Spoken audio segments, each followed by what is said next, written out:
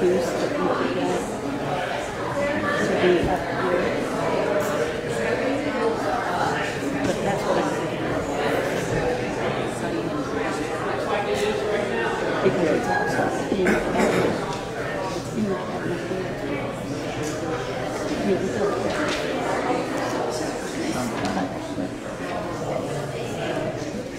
See if that works.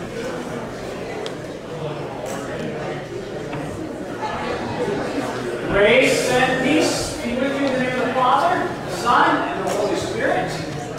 Good morning. Good morning. Want to lift a few things before you this morning as we begin. If you have not had the opportunity yet, the new upper rooms are out. I know there's a parcel of them right around the corner here. There's another parcel down at the landing, the entrance to the fellowship hall, and I suspect there's some out. No? You didn't put any out there. Okay, there is. There are some out there. Yes. All righty. Good deal. We got you covered. You never know, I might just start throwing them at you. No, I don't. Because I would get them anywhere. All right, the other thing I wanted to make sure you knew about is this Wednesday night, there will not be an awakened service. We are trying to, I was noticing as I was working on the PowerPoint that we were sending you conflicting messages. In the program it says there is, on the announcements and screens, but there is not. And so, what else? Tonight. Let's see. I know there's an opportunity to participate in a hymn sing down at Fairview Haven, back around behind the Apostolic Church to the east.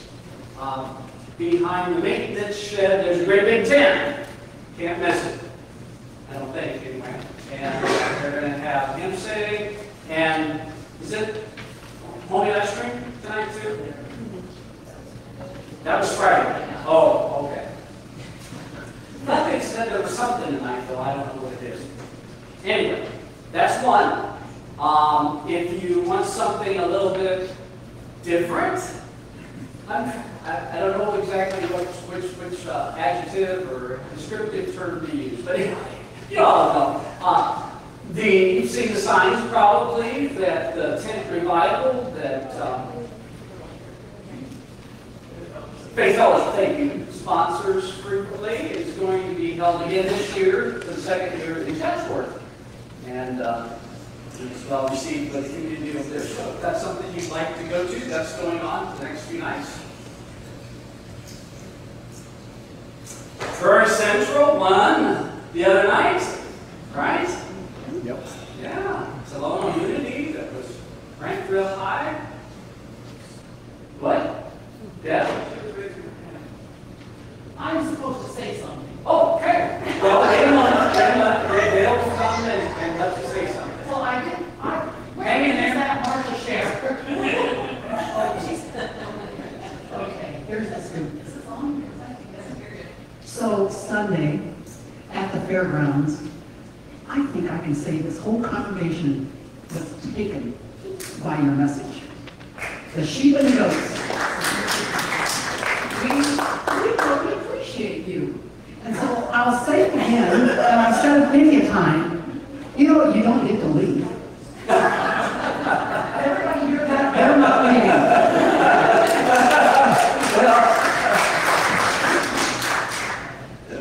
Oh, bless your hearts. Thank you.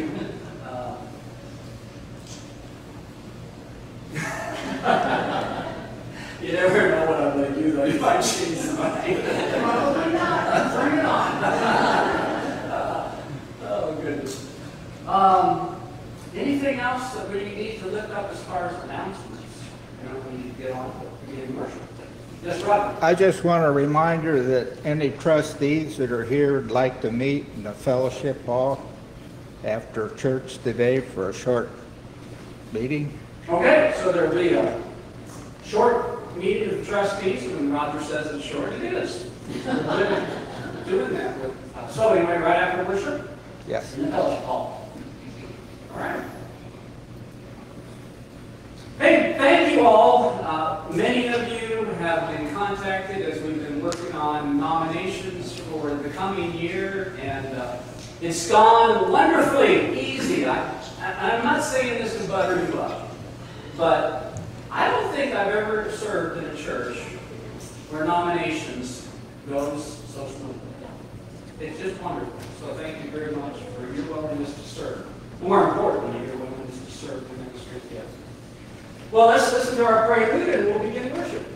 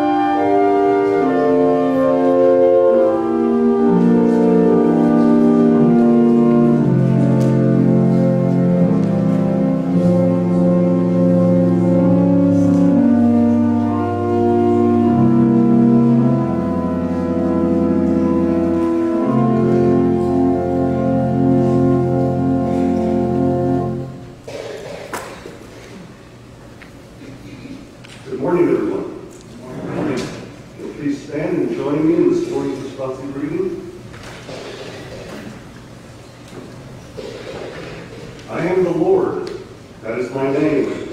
My glory I give to no other, nor my praise to graven images. Behold, the former things that come to pass, and new things I now declare. Before they spring forth, I tell you of them. Now if you'll join me in hymn number 67, We thy people praise thee. Praise thee.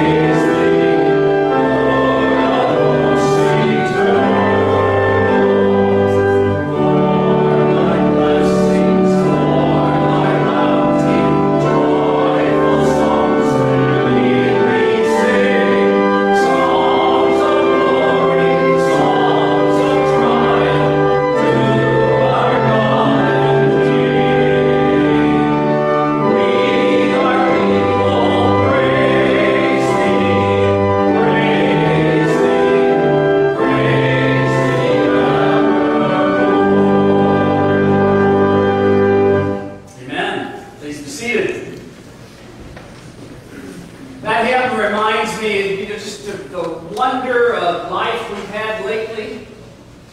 I don't know if you've followed the news, some of you occasionally, and different things catch our attention, but one of the things we're being told, and I suppose folks are maybe, I don't know if they're starting to stock up or not, but we're supposedly going to have a big shortage of tomatoes. Because out in California, where they think they grow them all, and I wanted to say, why don't they make an announcement to all those tomato companies, just come to the Midwest and you can gather up our extras, and you're more than enough to go around. But, it just reminded me how we are blessed. And yes, there are challenges and difficulties, but for thy bounty, for thy goodness, let us continue to lift up joyful songs to the Lord our God. And would you join with me in our opening prayer of confession? Let us pray. Almighty God, Father of our Lord Jesus Christ, out of the depths we cry to you, O Lord. Lord, hear us. Let your ears be attentive to our supplications. If you, O Lord, should mark iniquities, Lord, who could stand? But there is forgiveness with you, that you may be feared. We wait for you, Lord. Our souls wait, and in your word we hope. Our souls wait for you, Lord, more than watchmen for the morning. Our hope is in you. With you, Lord, is steadfast love, and with you is more than enough redemption. You redeem us from all our iniquities. May all your promises be fulfilled through Jesus Christ our Lord. Amen. In your worship program on the screen, we have, as we have known, most recently updated prayer concerns that we've been asked to lift up, particularly individuals that we're asking you to continue to pray for. Any others that we should be lifting up? Eleanor Ricketts and Lolita Dunahee. We ask you to continue to pray for both of them as they're recovering. Any updates? She's doing well. Her back has healed. I mean, it's healing now. She just has trouble when she stands. Her back hurts, but she's. She was just, no, I don't need you to help me. Well, yesterday I kind of completely forgot about her all day, and I thought, well, I hope she was able to get up and get something to eat at least. So I better check on her today. I think she's fine now.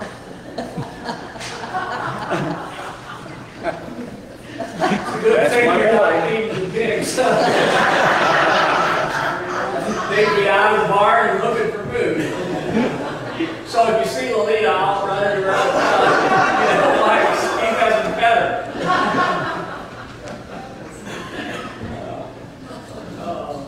The family's been doing well. It's been a blessing. I know she's felt tremendously blessed to have the love and care of her family with her during this time.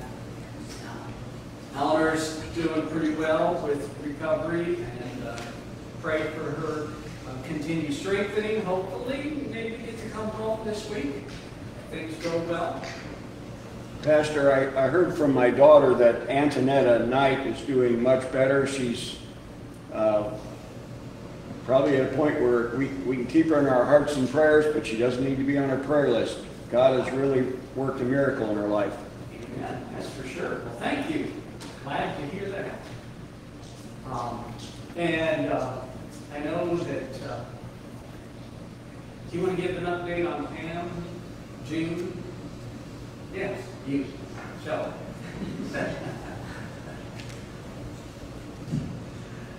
I don't know how much we already know or don't know for updates, but she is on hospice. She took a little bit of a downturn in her physical health as well as her mental health. And so they're all just taking turns staying with her, and we just want to keep the family in our prayers. I know Pam greatly appreciates your prayers for all of them. Update on Dean Lassiter. I spoke with Tanya, his daughter. She said he is still continuing chemo through the middle of September. He has appreciated all the prayers and would like them to continue. He's doing really well. And our family would like to thank you for the expression of sympathy.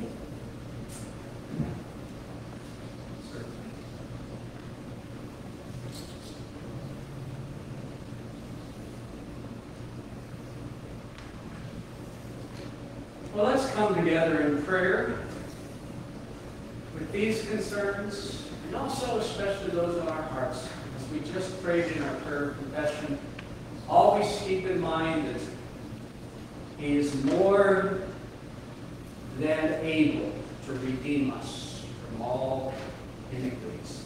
Let us pray.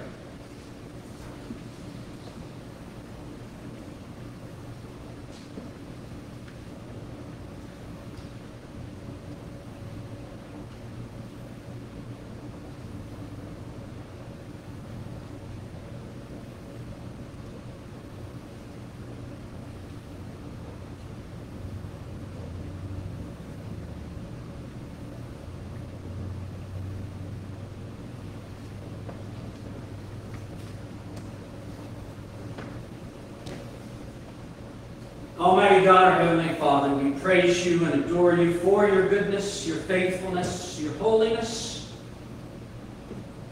and the love that you manifest that we cannot fully measure. The height, the depth, the width, the length. Your love goes beyond anything that we can fully understand, yet we rejoice in being able to accept and give ourselves fully to your healing mercy and grace.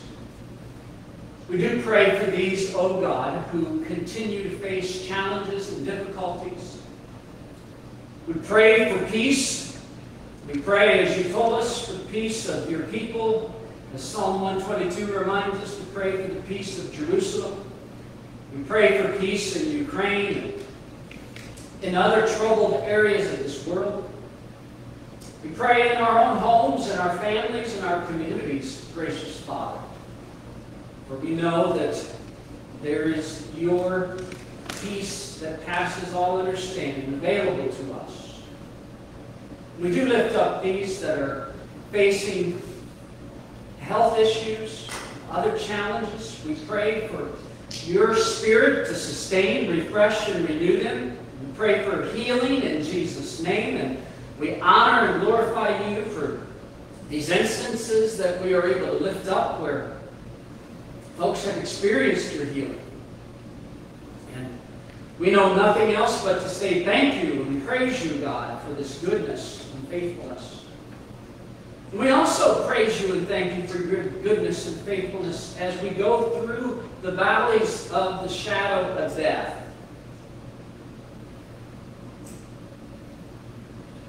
Those words that you asked, Lord Jesus, for your disciples, as many folks were turning away, speak powerfully to us. You also wish to go away. And may your Spirit always prompt us to remember and to claim as our own that response. Lord, to whom shall we go? You have the words of eternal life. May we never forget, especially when we face those times of darkness, you are the one who has conquered sin, death, condemnation, and makes available to us your power and resurrection and your glory, especially in those hard times. Lord, we thank you for being with those that we know who serve in the military. We pray for them, for your peace, for your protection, for your guidance. We pray for those that we know within our families and community who are going through transitions.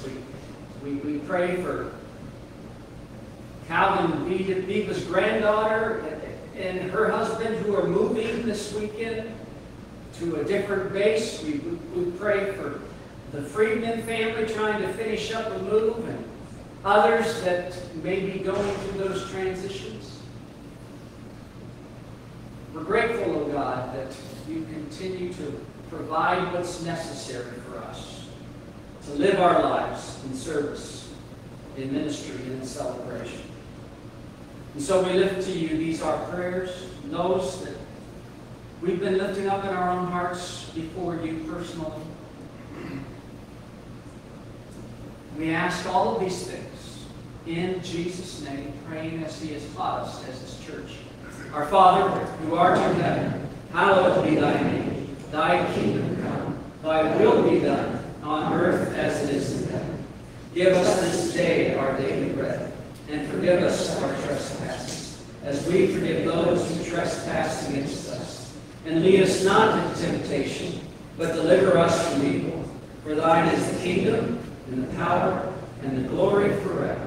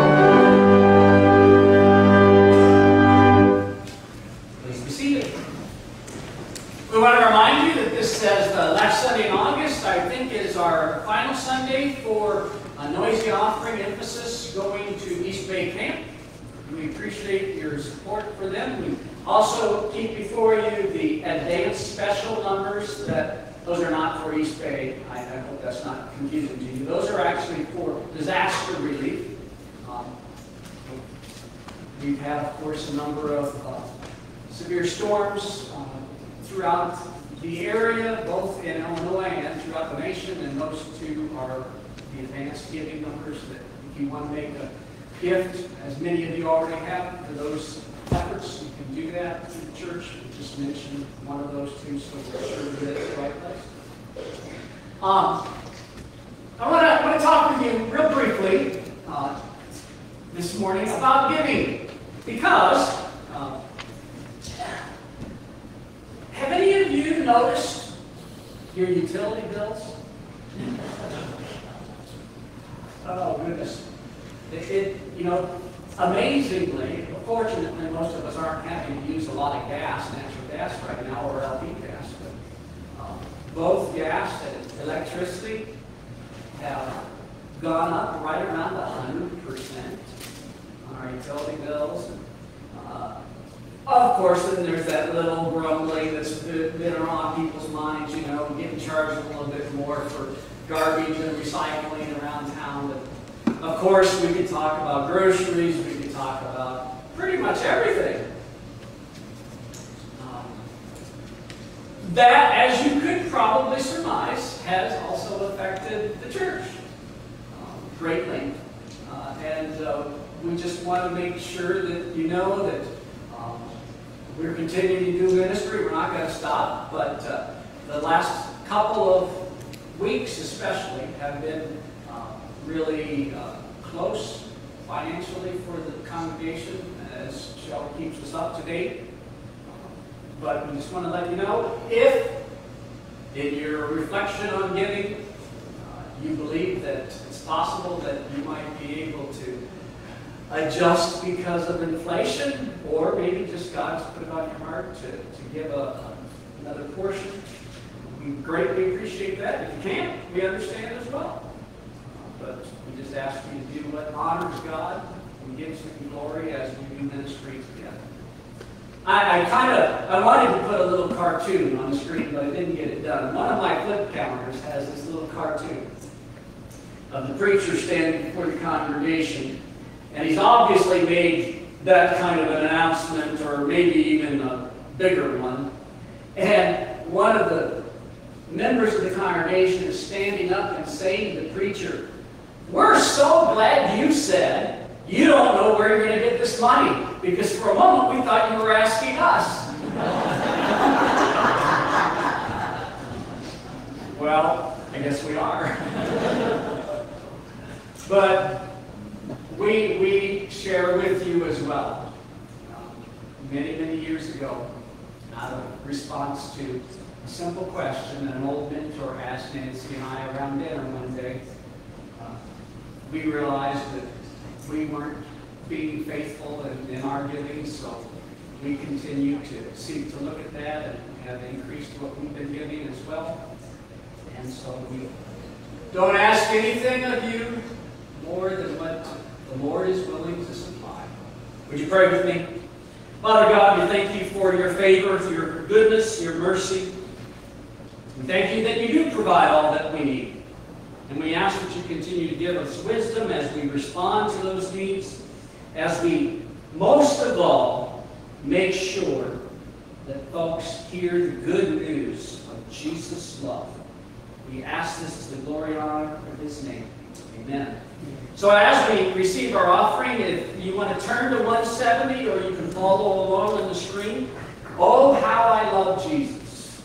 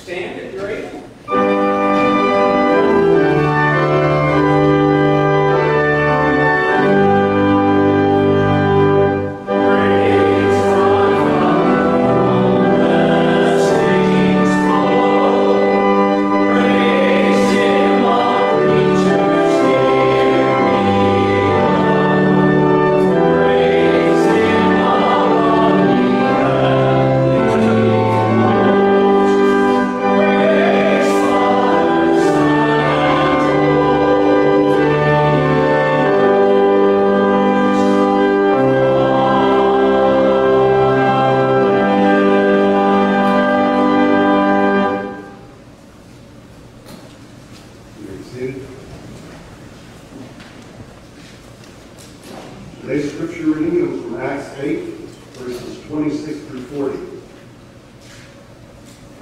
Now an angel of the Lord said to Philip, "Go south to the road, the desert road that goes down from Jerusalem to Gaza."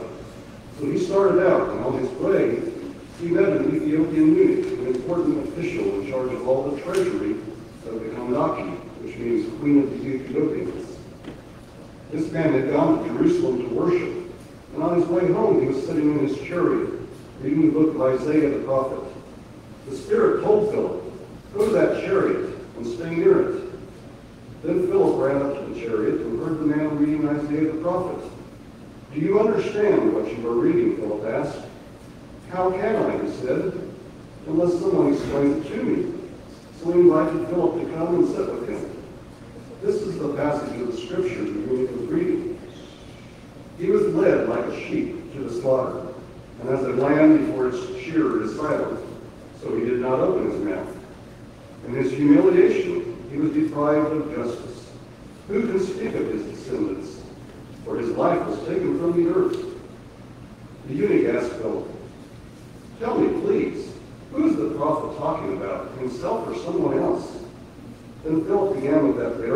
passage of the scripture and told him of the good news about Jesus. As they traveled along the road, they came to some water, and the eunuch said, "Look, here is water. What can stand in the way of my being baptized?" And he gave orders to stop the chariot. Then both Philip and the eunuch went down into the water, and Philip baptized him. When they came up out of the water, the Spirit of the Lord suddenly took Philip away, and the eunuch did not see him again, but went on his way rejoicing. Philip, however, appeared as Azotus and traveled about, preaching the gospel in all the towns until he reached Pharisee.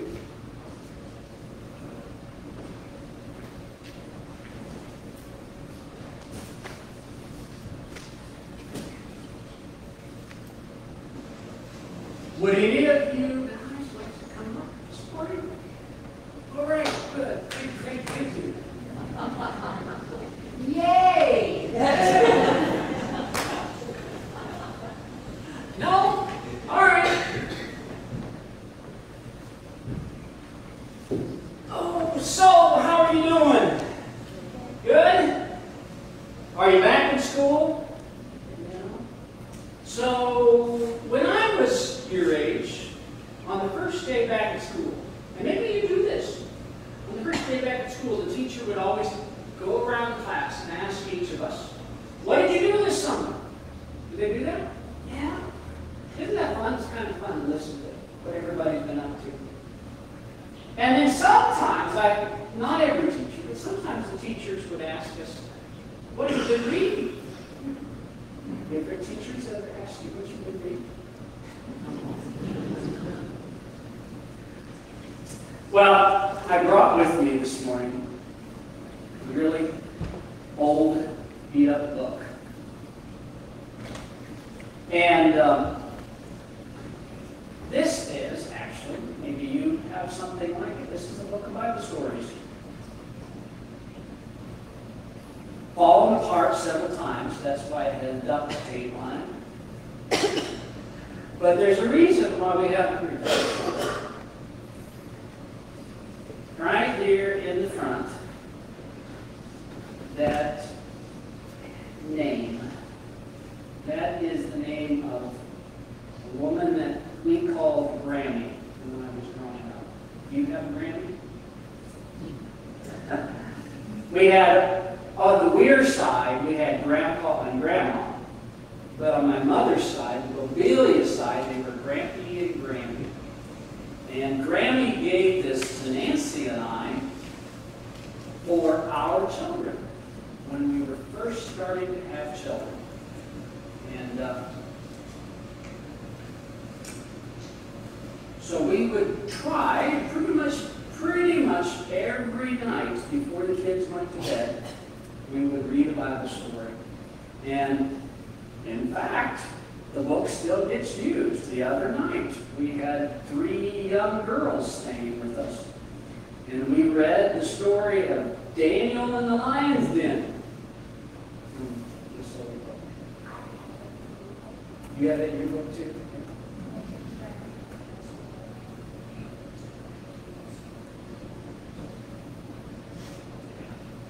Well, that's kind of what this picture shows too, I think. There's a whole bunch of lions. I don't know if I can find it now. And I think he's petting. There he is. That's the story of Rick. It's kind of like a different picture. Yeah. There's all those lions, and then there's Daniel. And he's petting them. But one of the reasons why I wanted to bring this book this morning is because not just what we're reading, but what people like my Grammy or your mom or dad or your Grammy and Grammy, grandma and grandpa want to help you learn. My grandparents on my mom's side were both teachers, which you guys have some things in common with too, right? And they knew how important it was, especially when we were little, to start to read. And how reading made such a difference in everything. We even things, especially things like math and science. It would help to be a good reader as you learn those other things.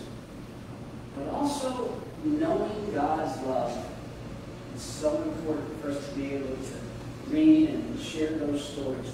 So, I didn't bring you a book because you already have some books, but I brought you a bookmark. You're welcome. And it reminds us on the back, a scripture verse. In everything we have won more than victory because of Christ who loves us.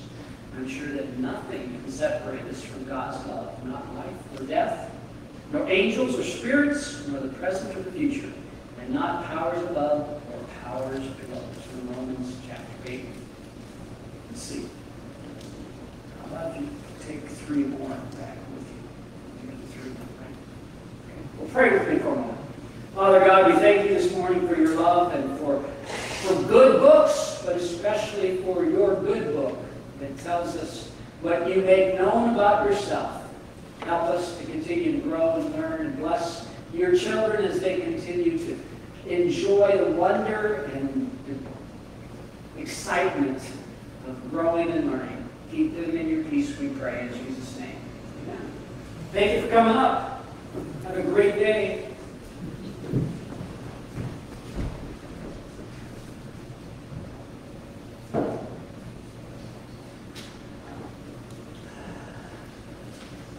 So what are you reading? What are you reading?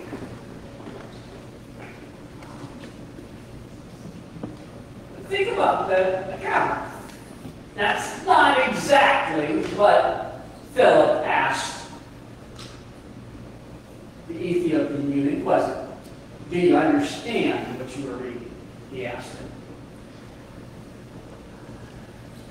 What are you reading?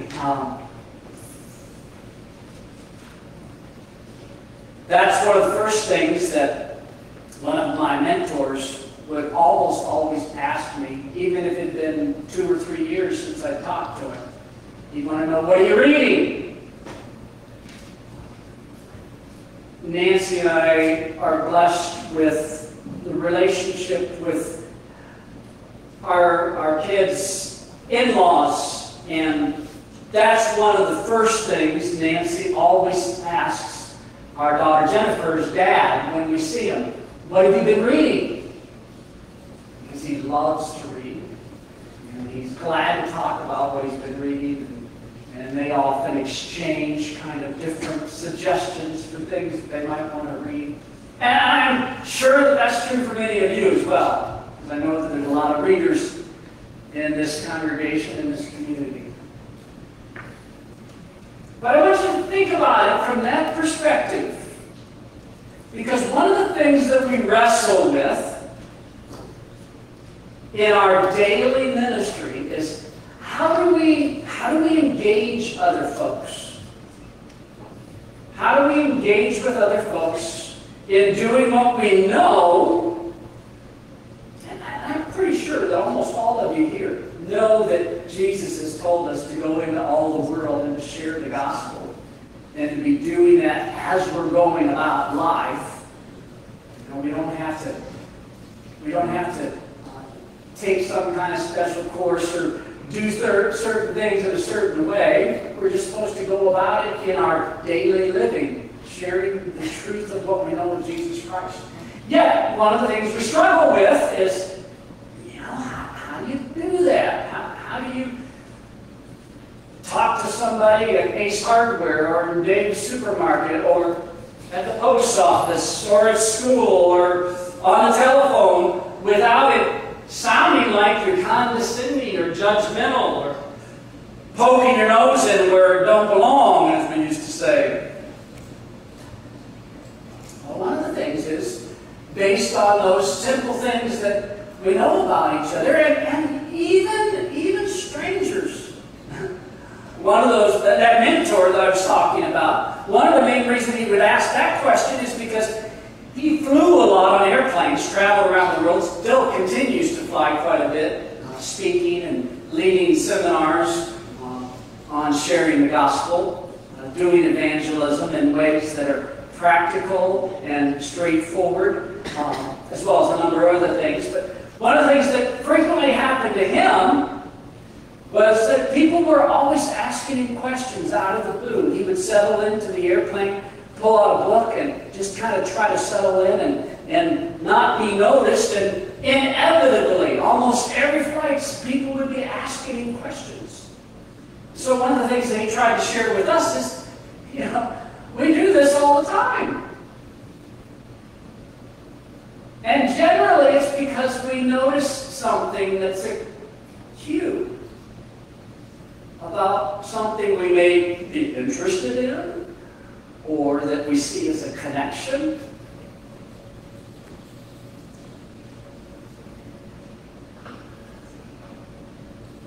I don't know, did any of you read in the Blade the little historical account that was written about the Borngasser family? Of course, there's something like that, I think, every week in the Blade. And it's fascinating to read those stories. And that something like that could be written about all your family. But one of the things that struck me about the Borngasser family is because, and I'm not sure, I think it was Carl's mother was either a sister or related to a lady that I knew really well from where I grew up. And a woman by the name of Eleanor Bissell. And Eleanor used to write for the newspaper. So she was always calling people up, wanting to know what was going on. So she could write her a little column for the newspaper. And it didn't surprise folks, because those connections were natural. So I want you to be open to what I believe God's Holy Spirit is wanting to show us from this account of what happened as Philip was faithful. He recognized after God called him, God placed on his heart to do something. He recognized what was happening on that chariot. Philip was reading. And as he got closer, he obviously must have been reading out loud, because he could tell that he was reading from the prophet Isaiah. So he recognized a way to connect and to ask a question that would open an opportunity, possibly, maybe not, but at least would give an opportunity. And we don't always, and I hope maybe you've noticed that, especially as you read in the Scriptures, the book of Acts, as you read in Paul's epistles, you hopefully notice that not every single time that the apostles make connections with folks does it immediately bear fruit. There's many times that we read where they have to move on. But they continue to listen to the call of God's Spirit, and they continue to look for ways to make those connections. What have you been reading? Do you understand? And so, after he was invited to jump up in the chariot and join this Ethiopian eunuch, he simply helped him think about what Isaiah was saying. Philip knew that the prophet Isaiah had written several hundred years prior to his time. He knew that the prophet Isaiah was called and used of God to speak to God's people those several hundred years ago. But he also believed, certainly, out of his life experience, that not only did God speak to God's people 500, close to 600 years prior to the prophet, but that God was speaking to him and to the people right now through this same prophet. And that's not unusual. We are often challenged to think it's useless or pointless, but it's not. I mean, why would my Grammy want not only for her grandchildren, her daughter, her grandchildren, her great-grandchildren, to grow up reading the same old book? Unless she knew that God could do something with that book. And sometimes things change. One of my big frustrations right now is we have a new automobile so Nancy can haul the grandchildren around. And the confounded thing doesn't have an owner's manual. Well, it does. It's on your phone. I don't want it on my phone. I want a book in the glove compartment that I can pull out whenever I need to and flip to it.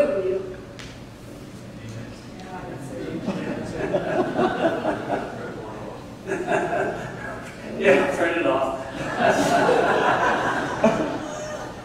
I don't think Nancy wants that junk sitting around inside the computer. Well, I'm going to go down that rabbit trail just to remind you that there's still available to us those ways of learning and discerning and imparting the same truth, even in new ways, different ways. Sometimes that we aren't always all that thrilled about, but other times in ways that are incredibly important, of course. So I want to ask you to be thinking about that. So think about in this text, as Philip asks this question, this man responds. Philip simply tells him, you know, when you read in Isaiah, you read about the reality of people's sinfulness. And then you hear numerous times, as you read through Isaiah, God saying He's going to do something about it. That He's going to send someone. He's going to send one holy and righteous who will give Himself to be a suffering servant, who will bear the sins and iniquities of the people, whose blood will be a righteous offering for cleansing God's people. And He said, we believe Jesus did this because think about it. You think about what we know happened in Jerusalem. What happened to Jesus of Nazareth? And we believe it even more because a lot of us have seen and experienced Jesus in our own lives after He was crucified, after He was raised from the dead. And this man chose to believe what Philip was sharing with him. Because the Word of God spoke to his heart, the Word of God spoke to his condition, and the witness of what he had heard connected with what this man was telling him about Jesus.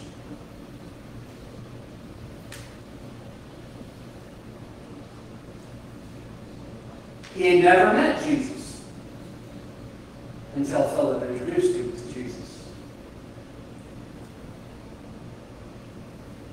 In our lives, every day, and I know this is true. I'm not going to say it's true for every single person sitting here or listening online, but I know it's true for most folks. Because I hear people say it, and I can relate to it because it happens to me almost every day. God calls us. The Spirit of God places something in our mind. We read something, and it gets our attention. We hear something, and it gets our attention. We discern God's asking us to do something.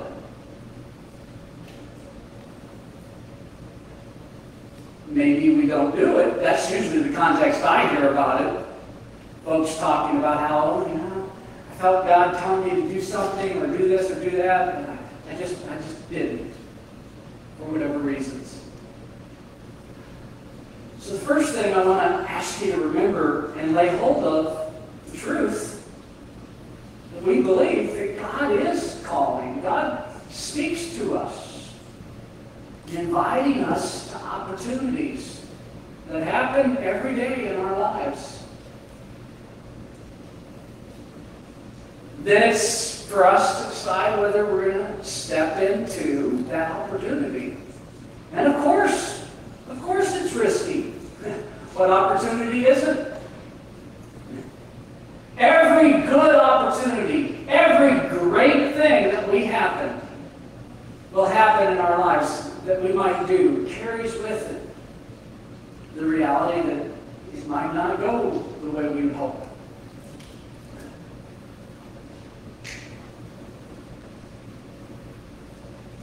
It's certainly true about the most important decisions we ever make in life, which are the decisions about our relationship with God and Jesus Christ, because they're eternal. They're about today and they're about forever.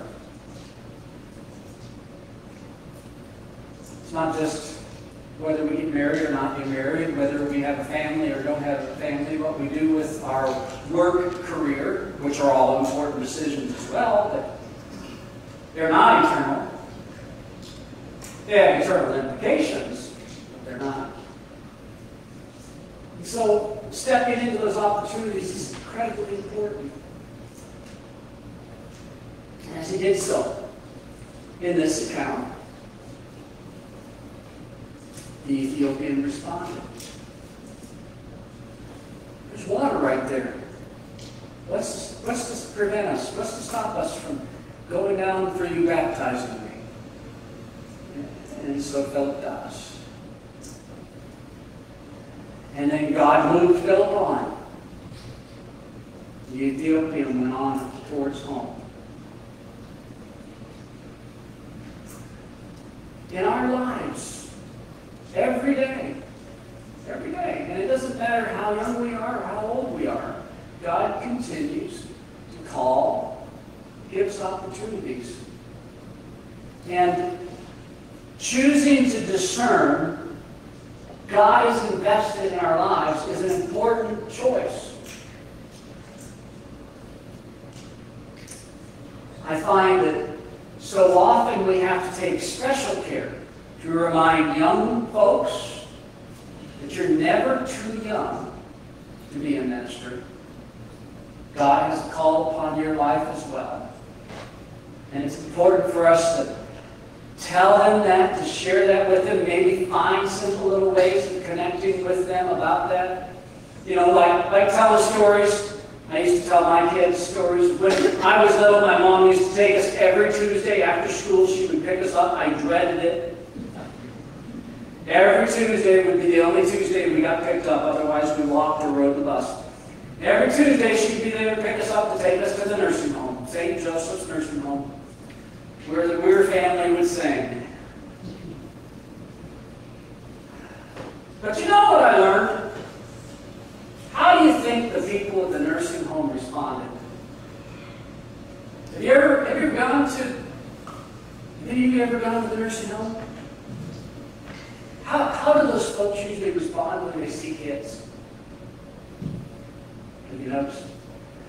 Do they get mad at you and say, "Get out of here, we don't want to see children"? No, it's just the opposite. They want to get a hold of you, usually. They want to talk to you. They reach out their hand, hoping that you'll take hold of their hand or give them a hug. You have so much to give. And not just at the nursing home. On the playground, in the classroom, at home. And in the flip side of that, we also have to make special effort to remind folks at that stage in life who are feeling like it's gone past. There's nothing more for them. But that's not true. We understand, it's important to hear it and to acknowledge it, that they can't do what they used to do. And that's true. They can't do all of the physical things. Maybe don't remember things as well as they once did. But they still have purpose. I say it again and again in that book. My Grammy, at the end of her life, she lived to be just 100. She died about a month after she turned 100 years old. But for the last several years, she lived with my mom. She had several strokes. She couldn't walk by herself anymore. She couldn't always clothe herself anymore, or all of those basic things. And one of the things she would ask me frequently when we would go to visit, she'd say, "Why am I still here?" Clarence is in heaven. She'd talk about her mom and dad in heaven. She'd talk about other people. And I don't understand why I'm still here. And I'd always say, "Grammy, I don't know, but we're glad you are. Because we love you. And we really enjoy seeing you." The kids would climb up in her lap, and before long, she wouldn't be asking that question anymore. But making that choice to respond when the Spirit of God opens our eyes, our ears, to see the opportunity today, tomorrow.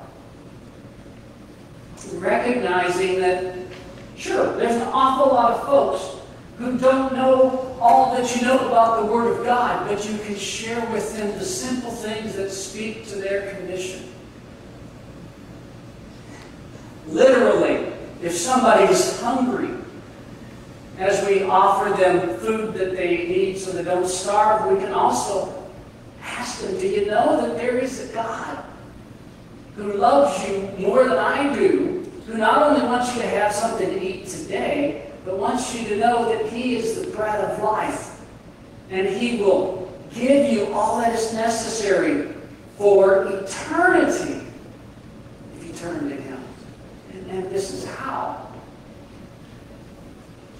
Just those simple connections that God invites us to make with folks in our lives.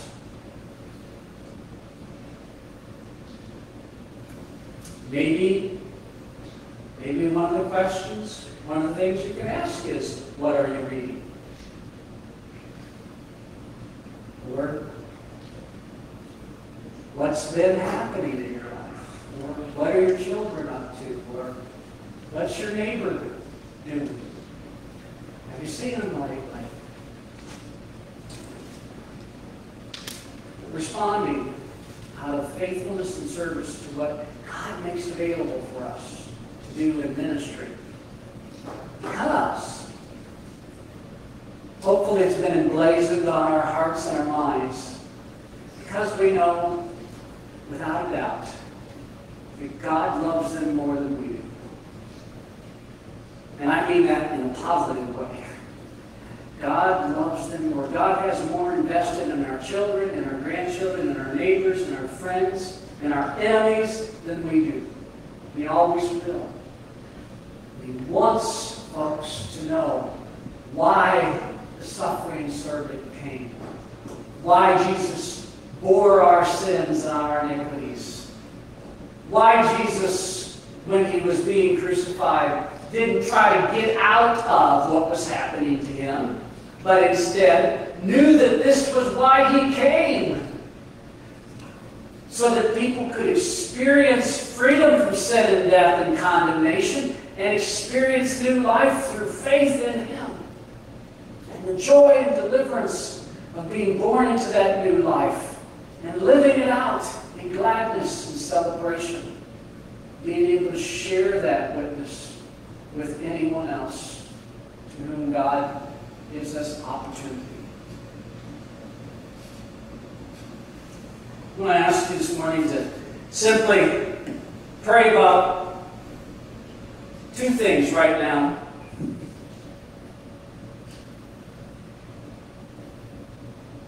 And there are two things that God promises us. Jesus promised us that if we have faith in Him, He gives us His Holy Spirit. So, are we listening? Are we heeding God's Holy Spirit that Jesus has promised us? That gives us these opportunities like He gave to Philip. If not, it's not a secret. All we simply need to do is trust in Jesus. Ask Him, Lord, please continue to work in me through the power of the Spirit. Help me to be more attentive. And one of the things that you discover happens is every single time you say yes, you respond to the Holy Spirit, you hear more. You become better empowered to be able to notice what God is doing all around you, within you, every day? And secondly, are we taking the opportunities we have right now? What are you reading? What are you sharing? What is God doing in our lives so that others around us know that there's a God who has more invested in them than anyone ever will, and that He indeed intends for good, for holiness, for life? Would you pray with me for a moment? Gracious God, we thank you, Lord, for what you did through Philip that changed this man's life. We thank you, Lord, for what you've done in our lives through so many folks that have changed our lives. And we ask that you would help us to hear every day those whispers, to see every day those visions around us of what it is you're making available to us to do, to share, to offer to others. And Lord, we pray that you would empower us in Jesus' name to share simply those things that we know. To ask a question if it's a question, or to share an insight that provides the opportunity, or especially when someone asks us to respond. So we pray, Lord, for your glory to be done in us and through us, that our lives are full and rich, and that others are saved in the glorious wonder of Jesus. In His name we pray. Amen. We're going to sing together our closing hymn, Here I Am, Lord, number 593. You're welcome to stand. If you also want to spend just a few moments in prayer, reflecting on the Word of God, you're certainly welcome to do that as well. Let's praise God together. I